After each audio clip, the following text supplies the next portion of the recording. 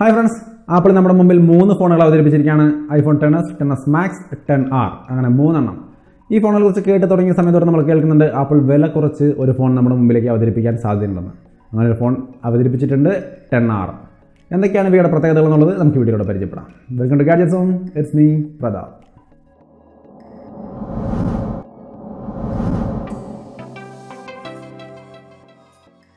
First of all, look and feel. 5.8 inch display ആണ്, notch design ആണ്. താഴേക്ക് വന്നാൽ പിക്സൽ പെർ ഇഞ്ച് നോക്കി കഴിഞ്ഞാൽ 458 പിക്സൽ പെർ ഇഞ്ചാണ് വരുന്നത്. Steel frame, rice side glass, അങ്ങനെ തന്നെ മൊത്തത്തിൽ നമ്മളെ iPhone XR നല്ല സാദൃശ്യമുള്ള ഡിസൈൻ തന്നെ. HDR ഡിസ്പ്ലേ ആണ് പുതിയ ടെക്നോളജി ഉപയോഗിച്ചിരിക്കുന്നത്. നല്ല വൈബ്രൻ്റ് ആയ കളറുകളായിരിക്കും ഇതിൽ കിട്ടുക. ബെറ്റർ കളർ പ്രൊഡക്ഷൻ അതാണ് ഇതിൽ ഉദ്ദേശിക്കുന്നത്. ഷാർപ്പ്നസും കാര്യങ്ങളൊക്കെ എപ്പോഴും ആപ്പിളിൻ്റെ പ്രൊഡക്റ്റുകൾക്ക് ഉണ്ട്. അതിൻ്റെ കൂട്ടത്തിൽ തന്നെ കുറച്ചും കൂടി കളറുകളൊന്നും കൂടി പഞ്ചിയായ കളറുകൾ കാണാൻ നമുക്ക് ഈ ഒരു ഡിസ്പ്ലേയിൽ സാധിക്കും. അങ്ങനെ കുറച്ചും കൂടി ബെറ്ററായ ഒരു ഡിസ്പ്ലേ അനുഭവം.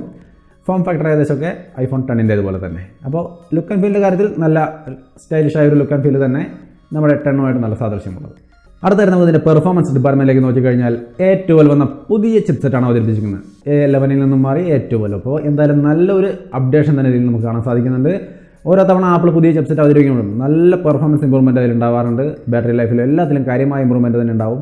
അതുകൊണ്ട് തന്നെ പുതിയൊരു ചിപ്സെറ്റ് A12 ഈ കാര്യത്തിലും നല്ല ഇമ്പ്രൂവ്മെൻറ്റ് തന്നെ ആയിരിക്കും ഉണ്ടാവുക. GPU എല്ലാ സംഭവങ്ങളും പുതിയതാണ്. അപ്പോൾ അതുകൊണ്ട് തന്നെ പെർഫോമൻസിൻ്റെ കാര്യത്തിൽ നല്ല ഇമ്പ്രൂവ്മെൻറ്റ് നമുക്ക് ഉറപ്പിക്കാം. റാം വേരിയൻ്റ് കാര്യം നമുക്കത്ര ക്ലിയർ ആയിട്ട് മനസ്സിലായിട്ടില്ല. അത് വരും ദിവസങ്ങളിൽ കൺഫേം ആവും എന്ന് വിചാരിക്കാം. ലോഞ്ചിൻ്റെ അതിനെപ്പറ്റി ഒന്നും പറഞ്ഞിട്ടില്ല. അപ്പോൾ അതുകൊണ്ട് അത് കൺഫേം ആകുമ്പോൾ നമ്മൾ ഫേസ്ബുക്കിലും ട്വിറ്ററിലൊക്കെ അപ്ഡേറ്റ് ചെയ്യാം. റാമിൻ്റെ കാര്യം നമുക്ക് അറിഞ്ഞില്ലെങ്കിലും സ്റ്റോറേജിൻ്റെ കാര്യം കൺഫേം ആണ്. 64 GB ബേസ് വേരിയൻറ്റ് വരുന്നു. തൊട്ടടുത്തത് 256, അതിൻ്റെ തൊട്ട് മുകളിൽ വരുന്നത് 512 GB ആണ്. അങ്ങനെ 3 വേരിയൻറ്റുകളാണ് വരുന്നത്. ഈ 3 സ്റ്റോറേജ് വേരിയൻറ്റും പുതിയ A12 എന്നുള്ള ചിപ്സെറ്റും നല്ല പെർഫോമൻസ് തന്നെ എന്നുള്ളതിൽ യാതൊരു സംശയം വേണ്ട.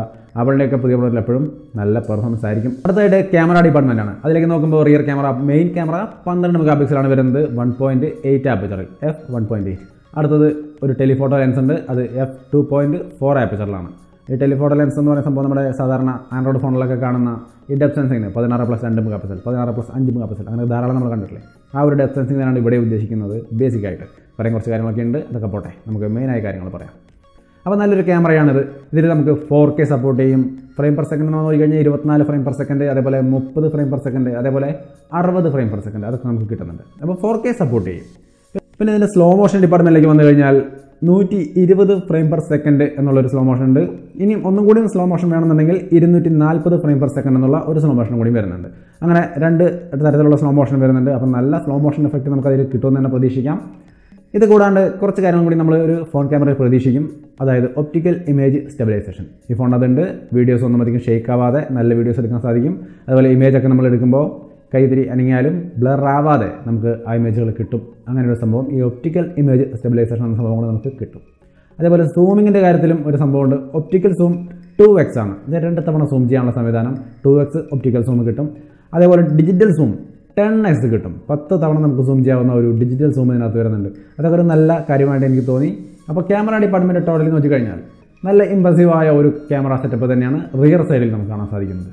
അടുത്തായിട്ട് ഫ്രണ്ട് ക്യാമറയുടെ കാര്യം നോക്കിക്കഴിഞ്ഞാൽ 7 മെഗാപിക്സലാണ് ഫ്രണ്ട് ക്യാമറ വരുന്നത്. 2.2 ആപ്പച്ചറിലാണ് ഈ സംഭവം ഉള്ളത്. 2.2 ആപ്പച്ചറിൽ 7 മെഗാപിക്സൽ ക്യാമറ കേട്ടപ്പോൾ എനിക്ക് ചെറിയൊരു കൺഫ്യൂഷൻ ഉണ്ടായി, ഇത്രയേ ഉള്ളൂ എന്ന്. പക്ഷേ ക്യാമറയുടെ മെഗാപിക്സലിനൊന്നും നല്ല കാര്യം ക്വാളിറ്റിയിലാണ്. ക്വാളിറ്റിയിലെന്നും ആപ്പിൾ മുമ്പിൽ തന്നെയാണ്. അതുകൊണ്ട് തന്നെ നമുക്ക് ഈ ഒരു ക്യാമറയിൽ നിന്നും നല്ല ഇമേജ് പ്രതീക്ഷിക്കാം. കൂടാതെ ഇതിൽ സ്റ്റെബിലൈസേഷൻ, ഈ ഒപ്റ്റിക്കൽ ഇമേജ് സ്റ്റെബിലൈസേഷൻ അല്ല, പകരം ബെറ്ററായ ഒരു സ്റ്റെബിലൈസേഷൻ ഉണ്ട് എന്ന് ആപ്പിൾ പറഞ്ഞിട്ടുണ്ട്. അപ്പോൾ ഒരു ചെറിയ സ്റ്റെബിലൈസേഷൻ അതിനകത്ത് ഉണ്ടായിരിക്കും. അപ്പോൾ നല്ല ഷേക്ക് ആവാത്ത ഇമേജും വീഡിയോ ഒക്കെ നമുക്ക് കിട്ടുമെന്ന് പ്രതീക്ഷിക്കാം. അത് കൂടാതെ അനിമോജി മറ്റു കാര്യങ്ങളൊക്കെ ഈ ക്യാമറ സപ്പോർട്ട് ചെയ്യും. അപ്പോൾ അതൊരു നല്ല വിഷയം തന്നെയാണ്. അപ്പോൾ മൊത്തത്തിൽ സെൽഫി ക്യാമറയും നല്ലൊരു ക്വാളിറ്റി തരുമെന്ന് തന്നെ നമുക്ക് പ്രതീക്ഷിക്കാം. അത് കണ്ടറിയണം. കാരണം ഈ മെഗാപിക്സൽ 7 മെഗാപിക്സൽ എന്ന് പറയുന്നതും 2.2 ആപ്പച്ചർ എന്ന് പറയുന്നതും എനിക്ക് അത്ര കുറവായിട്ട് തോന്നുന്നുണ്ട്. എന്നാലും ആപ്പിളാണ്, അതുകൊണ്ട് ക്വാളിറ്റി കൂടാം. അടുത്തായിട്ട് നമുക്കൊരു വിഷയം പറയാനുള്ളത് ബാറ്ററിയെ പറ്റിയാണ്. ബാറ്ററിയെ പറ്റി നോക്കുമ്പോൾ mAh എത്രയാണെന്നുള്ളത് പറഞ്ഞിട്ടില്ല. പകരം വേറൊരു രീതിയിലാണ് അത് പറഞ്ഞിരിക്കുന്നത്. iPhone XR 30 മിനിറ്റ് കൂടുതൽ നിൽക്കും ഇതിൻ്റെ ബാറ്ററി. അതായത് ബെറ്ററായ ഒരു ബാറ്ററി ലൈഫാണെന്ന്. അങ്ങനെ നോക്കുമ്പോൾ നല്ല കാര്യം തന്നെ, ബെറ്ററാണ് ബാറ്ററി ലൈഫ്. പക്ഷേ iPhone XR ബാറ്ററി എന്ന് പറയുന്നത് 2716 mAh ആണ്. 30 മിനിറ്റും കൂടുതൽ നിൽക്കാൻ വേണ്ടിയിട്ട് എത്ര mAh കൂടും? ഒരു 3000 mAh ബാറ്ററി ഉണ്ടാവുമോ? എന്തായാലും അത് 30 മിനിറ്റ് കൂടി കൂടുതൽ നിൽക്കും. 2716 പഴയ mAh എന്ന് ഓർക്കുക. അപ്പോൾ അതിനേക്കാളും കുറച്ചും കൂടി കൂടുതലായിരിക്കും എന്നുള്ളതാണ് കമ്പനി പറഞ്ഞുള്ളൊരു കാര്യം. പിന്നെ ഫാസ്റ്റ് ചാർജിങ്, വയർലെസ് ചാർജിങ്, അല്ലെങ്കിൽ USB കമ്പ്യൂട്ടറിൻ്റെ ഒക്കെ CPU മറ്റേ USB കണക്ട് ചെയ്തിട്ടുള്ള ഒരു ചാർജിങ് സംഭവം. അങ്ങനെ എല്ലാ തരത്തിലുള്ള ചാർജിങ് ടെക്നോളജികളും ഇതിനകത്ത് വരുന്നുണ്ട്. ഫാസ്റ്റ് ചാർജിങ് ആണ്. 50% ചാർജ് ആവാൻ, 50% ചാർജ് ആവാൻ നമുക്ക് 30 മിനിറ്റ് മതി എന്നും ആപ്പിൾ പറയുന്നു. അപ്പോൾ ബാറ്ററിയുടെ കാര്യത്തിൽ നല്ലൊരു സെറ്റപ്പ് തന്നെയാണ്. പക്ഷേ MAH എത്രയാണെന്നുള്ളത് ഭാവിയിൽ അറിയാം. അത് കൺഫേം ആകുമ്പോൾ നേരത്തെ പറഞ്ഞ പോലെ ഫേസ്ബുക്കിലോ ട്വിറ്ററിലോ ഒക്കെ നമ്മളത് അപ്ഡേറ്റ് ചെയ്യും. പിന്നെ അടുത്തതായിട്ട് വേറൊരു കാര്യം വരുന്നത്, ഇതിൽ സാധാരണ സിംഗിൾ സിമ്മാണ് നമ്മുടെ ഐഫോണുകൾ വരാറ്. പക്ഷേ ഇത്തവണ വരുന്നത് ഡുവൽ സിമ്മാണ്. അങ്ങനെ ഒരു പ്രത്യേകതയുണ്ട്. Nano SIM plus E SIM. ഈ സിം എന്ന് പറഞ്ഞാൽ നമുക്കറിയാമല്ലോ, ഫോണിൻ്റെയൊക്കെ ഉള്ളിൽ തന്നെ ഇൻബിൽറ്റ് ആയിട്ട് വരുന്ന സിം. അതിലേക്ക് കണക്ഷൻ മാത്രമാണ്, നമുക്ക് സിം ഇടാൻ പറ്റില്ല. വേറെ പുറത്തുനിന്ന് വാങ്ങിക്കുന്ന സിം ഇടേണ്ട ആവശ്യമില്ല. അങ്ങനെയുള്ള ഈ സിം എന്ന് പറഞ്ഞ സംവിധാനം ഇതിനകത്ത് വരുന്നുണ്ട്. പിന്നെ ഒരു നാനോ സിം. അങ്ങനെ ഡുവൽ സിമ്മാണ് ഇത്തവണ ഐഫോൺ നമ്മുടെ മുമ്പിലേക്ക് എത്തുമ്പോൾ നമുക്ക് കാണാൻ സാധിക്കുന്നത്. അടുത്തായിട്ട് നമുക്ക് ഇതിൻ്റെ ഓപ്പറേറ്റിംഗ് സിസ്റ്റത്തിനെ കുറിച്ചാണ് പറയാനുള്ളത്. iOS 12. 11 കുറേ ഫോണുകളുണ്ട്. 5S തൊട്ടുള്ള കുറേ ഫോണുകൾ ഇപ്പോൾ 11 ഓടുന്നുണ്ട്. ആ 11 വർക്ക് ചെയ്യുന്ന എല്ലാ ഫോണുകളിലേക്കും iOS 12 വരും എന്ന കാര്യം ആപ്പിൾ കൺഫേം ചെയ്തിട്ടുണ്ട്. ഈ ഫോണിൽ iOS 12 ആണ്. iOS 12 ഒരുപാട് ഫീച്ചറുകളുമായിട്ടാണ് വരുന്നത്. ഒരു പിടി ഫീച്ചറുകൾ അവർ അവതരിപ്പിച്ചിട്ടുണ്ട്. പറഞ്ഞാൽ ഒരുപാട് പറയാനുണ്ട്. അതുകൊണ്ട് ഇതിലത്തെ പ്രധാനപ്പെട്ടതെന്ന് എനിക്ക് തോന്നിയ 2-3 ഫീച്ചറുകൾ ഞാനൊന്ന് പറയാം. ഒന്നാമതായിട്ട് AR കിറ്റ് എന്ന് പറയുന്ന ഒരു ആർട്ടിഫിഷ്യൽ ഇൻ്റലിജൻസിൻ്റെ ഒരു ഉപയോഗമാണത്. അതായത് ഇപ്പോൾ ഞാൻ ഒരു എക്സാമ്പിൾ പറയുകയാണെങ്കിൽ, ഞാൻ ഇവിടെ ഇരിക്കുന്നുണ്ട്, നിങ്ങൾ ആ ക്യാമറ വെച്ച് തന്നെ ഷൂട്ട് ചെയ്യുകയാണെങ്കിൽ എൻ്റെ സൈഡിലൊക്കെ നിങ്ങൾക്ക് എന്തെങ്കിലുമൊക്കെ ഇമേജുകൾ, ഒരു എന്താ പറയുക, ഒരു മരം വെക്കണമെങ്കിൽ മരം വെക്കാം, അല്ലെങ്കിൽ ഇപ്പുറത്തൊരു വണ്ടി കൊണ്ടുവെക്കണമെങ്കിൽ, ബാക്കിലൊരു ബിൽഡിങ്, അങ്ങനെയൊക്കെ ഒന്ന് സെറ്റ് ചെയ്യണമെന്നുണ്ടെങ്കിൽ അതൊക്കെ ലൈവായിട്ട് അപ്പം തന്നെ സെറ്റ് ചെയ്യാം എന്നുള്ളതാണ് എൻ്റെ പ്രത്യേകത. ഇതിനെ നിങ്ങൾ വേറൊരു പേരിൽ കേട്ടിട്ടുണ്ടാവും, ഓഗ്മെൻറ്റഡ് റിയാലിറ്റി. ആ ഒരു സംഭവമാണ് ഈ ഫോണിലേക്ക് AR കിറ്റ് എന്ന പേരിൽ അവതരിപ്പിച്ചിരിക്കുന്നത്. ഓഗ്മെൻറ്റഡ് റിയാലിറ്റിയെക്കുറിച്ച് എല്ലാവർക്കും അറിയാമെന്ന് വിചാരിക്കുന്നു. അറിയാത്തവർ വാട്ട് ഈസ് ഓഗ്മെൻറ്റഡ് റിയാലിറ്റി എന്ന് താഴെ ഒന്ന് കമൻറ്റ് ചെയ്യുകയാണെങ്കിൽ നമ്മളതിനെക്കുറിച്ച്, കൂടുതൽ ആൾക്കാർ അങ്ങനെ കമൻറ്റ് ചെയ്ത് വരുന്നത് കണ്ടു കഴിഞ്ഞാൽ നമ്മൾ വേറൊരു സെപ്പറേറ്റ് വീഡിയോ ആയിട്ട് അത് ചെയ്യാം. അപ്പോൾ നിങ്ങൾക്ക് അത് എന്താണെന്നുള്ളത് വ്യക്തമായിട്ട് മനസ്സിലാവും. എന്തായാലും ഈ ഫോണിൽ ഓഗ്മെൻറ്റഡ് റിയാലിറ്റിയുടെ ഒരു രൂപം തന്നെയാണ് അവതരിപ്പിച്ചിരിക്കുന്നത്, AR കിറ്റ് 2. അതെനിക്ക് വളരെയധികം ഇഷ്ടപ്പെട്ടു. അവരത് ഡെമോ അവിടെ കാണിച്ചു തന്നു ലോഞ്ച് ഇവൻറ്റിൽ. അത് നമ്മൾ ഓൺലൈനിൽ കാണുമ്പോൾ നമുക്കത് നല്ല എഫക്റ്റീവായിട്ട് തോന്നി. ഗെയിം കളിക്കുന്ന ഒരു സാഹചര്യത്തിലാണ് അത് കാണിച്ചു തന്നത്. പിന്നെ അവരുടെ സൈറ്റിലും 1-2 ഇമേജ് ഉണ്ട്. ഞാനതൊരു എക്സാമ്പിളോടെ ഇടാം. കണ്ട, ഈ ഒരു പെൺകുട്ടി ഇവിടെ നിൽക്കുമ്പോൾ അവർ ചുറ്റും കുറേ സംഭവങ്ങൾ കൊണ്ടുവയ്ക്കുന്നത് അത് ലൈവായിട്ട് അപ്പം തന്നെ സെറ്റ് ചെയ്യണം, അല്ലാതെ ഫോട്ടോ എടുത്തതിന് ശേഷം എഡിറ്റ് ചെയ്യല്ല. അതാണ് അതിൻ്റെ AR കിറ്റിൻ്റെ ഒരു യൂസ് എന്ന് പറയുന്നത്. അടുത്തായിട്ട് നമുക്ക് പറയാനുള്ളത് 1-2 പ്രധാനപ്പെട്ട കാര്യങ്ങൾ. വാട്ടർ റെസിസ്റ്റൻ്റ് ആണ് ഈ ഫോണുകൾ എല്ലാതും. അതിൽ ഒരു ചെറിയ വ്യത്യാസമുണ്ട്. 10S-ഉം 10S Maxും 2 മീറ്റർ വരെ അടിയിൽ പോയാലും സർവൈവ് ചെയ്യും. IP68 ആണ് അതിൻ്റെ സർട്ടിഫൈ ചെയ്തിരിക്കുന്ന ഒരു സംഭവം. തൊട്ടടുത്തായിട്ട് 10R, അത് 1 മീറ്റർ വരെ വെള്ളത്തിൻ്റെ അടിയിലേക്ക് പോയാൽ സർവൈവ് ചെയ്യുള്ളൂ. അതിൻ്റെ കാരണം IP67 ആണ് അതിൻ്റെ സർട്ടിഫിക്കേഷൻ. അപ്പോൾ ആ 2 കാര്യങ്ങളൊന്ന് പ്രത്യേകം പറയുകയാണ്, ഒന്ന് ശ്രദ്ധിക്കുക.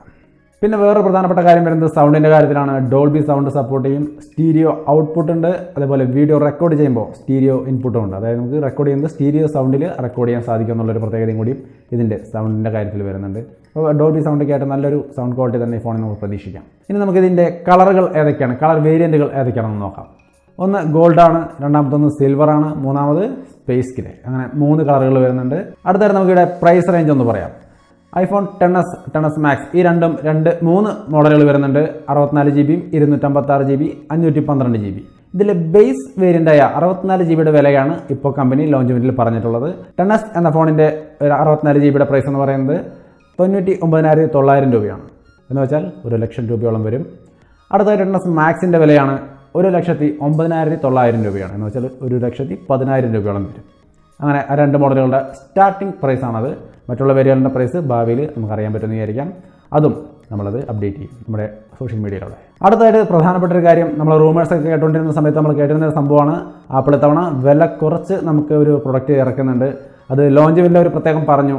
കാരണം എല്ലാവരിലേക്കും എത്തിക്കുക എന്നൊരു ഉദ്ദേശത്തോടു കൂടി ഒരു പ്രൊഡക്റ്റ് അവർ ഇത്തിരി വില കുറച്ചിറക്കുകയാണ്. ഇതിൻ്റെ തന്നെ ഓൾമോസ്റ്റ് പല കാര്യങ്ങളിലും സെയിം നിൽക്കുന്ന ഒരു സംഭവം വില കുറച്ച് എല്ലാവരിലേക്കും എത്തിക്കാൻ വേണ്ടിയിട്ട് അവർ ഇറക്കിയിട്ടുണ്ട്.